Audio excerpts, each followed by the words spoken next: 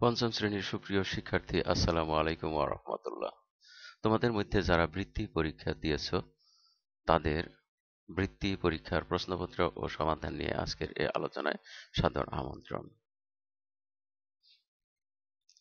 আজকের আলোচনার বিষয় হলো ইংলিশ। ইতিমধ্যে যারা এই চ্যানেলটি সাবস্ক্রাইব করেছো তাদেরকে জানাই অনেক অনেক ধন্যবাদ। যারা এখনো চ্যানেলটি সাবস্ক্রাইব করোনি প্লিজ সাবস্ক্রাইব করে নাও পরবর্তী ভিডিও নোটিফিকেশন পাওয়ার জন্য। এছাড়া তোমার সাবস্ক্রিপশন আমাকে পরবর্তী ভিডিও আরো উন্নত করার ক্ষেত্রে উৎসাহ যোগাবে।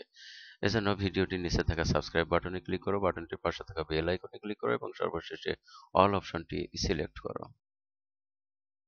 Subject English, mark 25, answer all the following questions. A multiple choice questions.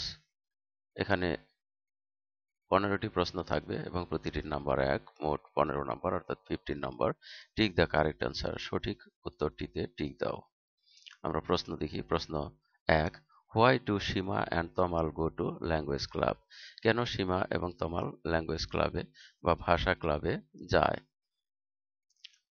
আমরা এই 4টি উত্তরের মধ্যে জানি, আমরা বইয়ে পড়েছি যে টু প্র্যাকটিস স্পিকিং ইংলিশ, তাহলে সঠিক উত্তরটি হবে B, two practice speaking English.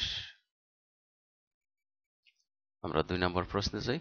Question number 2, which title do we use for all women? সকল মহিলাদের জন্য আমরা কোন পদবিটা ব্যবহার করি? এখানে 4টি রয়েছে, মিস্টার, মিসেস, মিস, মিস। এখানে আমরা সকল মহিলাদের জন্য অর্থাৎ পরিচিত অপরিচিত সকলের ক্ষেত্রে আমরা এম এস বা যাকে বলা হয় মিস, এই মিস শব্দটি টাইটেলটি ব্যবহার করতে পারি বা করি। Question number 3, if you want to request someone to open the door, which expression do you use? যদি তুমি দরজাটি খুলো, কাউকে দরজাটি খুলো খুলতে অনুরোধ করতে চাও, তাহলে তুমি কোন অভিব্যক্তিটি ব্যবহার করো?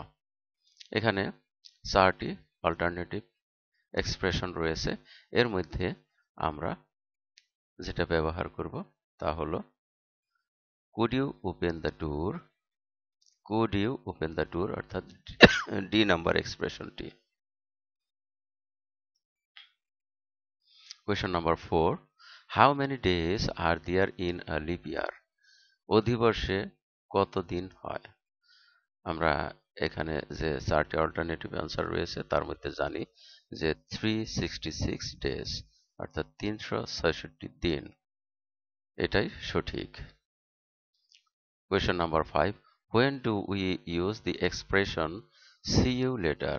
কখন আমরা see you later এই অভিব্যক্তিটি ব্যবহার করি? এখানে 4টি অল্টারনেটিভ অ্যান্সার রয়েছে।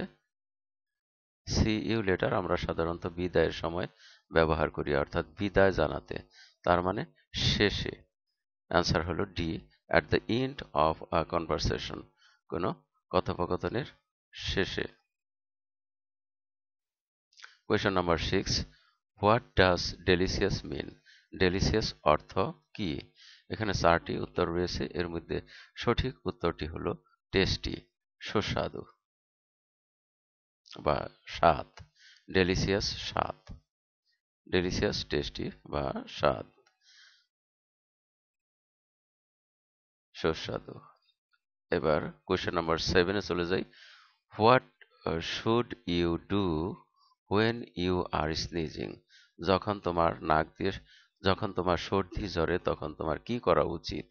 আমরা এখানে 4টি অল্টারনেটিভ অ্যান্সার দেখতে পাচ্ছি, এর মধ্যে থেকে সঠিক উত্তরটি আমরা বইয়ে আগেই পড়েছি, তা হলো কভার মাউথ অ্যান্ড নোজ।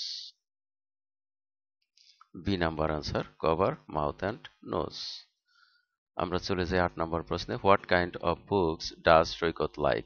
সৈকত কোন ধরনের বই পছন্দ করে?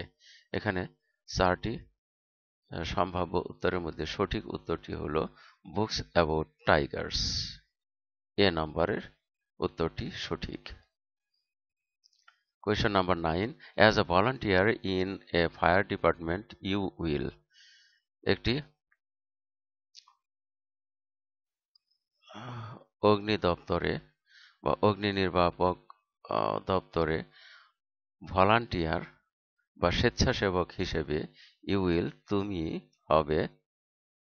এখানে 4টি সম্ভাব্য উত্তর, এর মধ্যে সঠিক উত্তর হলো you will not get any money for your work. You will not get any money for your work, তোমার কাজের জন্য তুমি কোনো অর্থ পাবে না।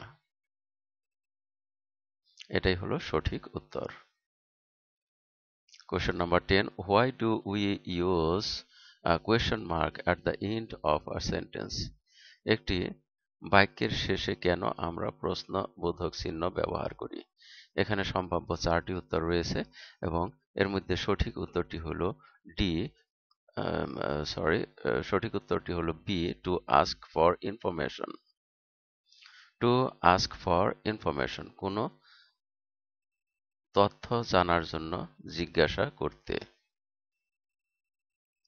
Number 11. Which one is an island? কোনটি একটি দ্বীপ? এখানে 4টি সম্ভাব্য উত্তরের মধ্যে সঠিক উত্তরটি হলো সেন্ট মার্টিন। সেন্ট মার্টিন একটি আইল্যান্ড বা দ্বীপ। Question number 12. The word nap means. Nap শব্দটির অর্থ বোঝায়। এখানে 4টি উত্তরের মধ্যে সঠিক উত্তরটি হলো সি, স্লিপ, ঘুমানো।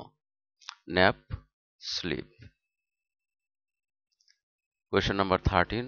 People celebrate birthday dash a cake.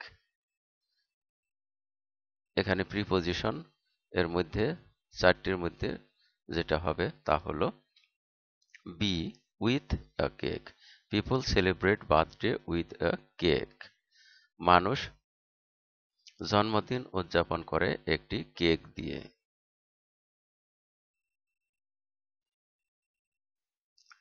Question number 14. Who should we never forget? আমাদের কাদের বা কাকে ভুলে যাওয়া উচিত নয়?